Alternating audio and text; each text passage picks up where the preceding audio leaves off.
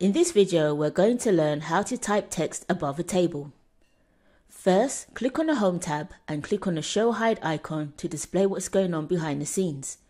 With the Show Hide icon on, we can see where paragraph marks are within the document.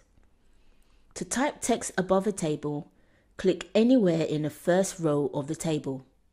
Whenever a table is selected, the Table Design and Layout tabs will appear. Click on the Layout tab. Now click on Split Table. Now we can type above the table. It's best practice to always insert a table between two empty paragraph marks.